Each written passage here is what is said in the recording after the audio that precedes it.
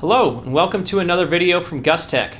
Today we're going to be showing you how to set up SLI on your computer from the hardware setup and then transitioning into the software setup so you can see exactly how to do it from point A to point Z. In order to do this properly, we're going to need four different things. The first thing you'll need is a motherboard that is SLI capable.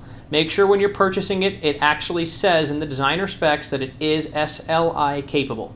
The second thing you'll need are two equal graphic cards. If it's a GTX 970, for example, not only make sure they're both 970s, you'll also need to make sure they're both the same manufacturer and model so that the clock speeds will match, increasing your SLI performance, your SLI performance.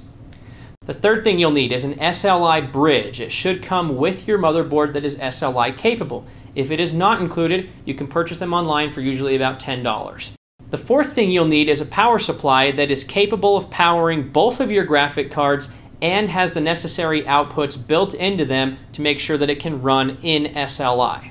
If you have any doubts or questions about your power supply, you can reference the manufacturer of that power supply's website, and it should tell you more information about whether or not that will actually run an SLI capable setup. The first thing we're going to want to do is make sure that our first graphic card is plugged into the first 16X slot on your motherboard. This is typically the top PCI Express slot, but you should consult your manual for more instruction to make sure. The 8X slot, which is the next slot we want to plug into, is typically going to be the third slot on your motherboard. It's the other long one, the next long one. And there should be ample room for cooling in most motherboards that are made in the last few years. Once you have your cards in this orientation, we'll want to connect our SLI bridge. This should come with your motherboard. We're going to go ahead and connect it to these connectors that match on the actual graphic cards. Now keep in mind there's going to be two sets of connectors, and the reason is because if you're doing a 3- or 4-way SLI, you can daisy chain them, attaching them to the other ones that are in your setup. It slides right in, not a hard installation. Once you have that all configured, you want to make sure that you have the power plugged in properly. You will want to have dedicated PCI Express power coming from your power supply unit.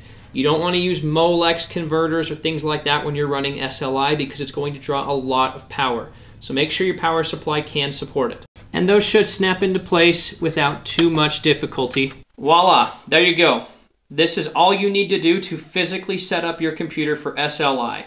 Once you have everything installed properly as far as the hardware is concerned, turn on your computer, navigate to a browser, and go to Nvidia.com. It's going to bring up this page where you have to select your region.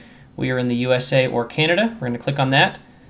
Go to drivers. Select GeForce drivers. You can go to all Nvidia drivers if you'd like. It doesn't really matter. My preference is to download the GeForce Experience. It's the top selection here.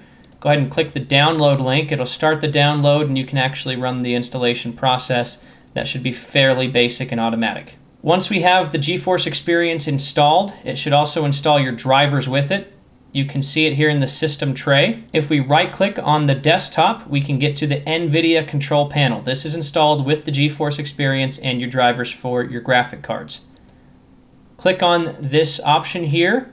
It will take you into probably this page first when you first open it. We don't need to worry about this. We're going to click on Configure SLI Surround PhysX. Once we're in here, we're going to need to click on Maximize 3D Performance. When you do this, make sure that you don't have any programs like Steen or any video capture or video playing programs running. Otherwise, it's going to have to shut those off in order to change the SLI configuration.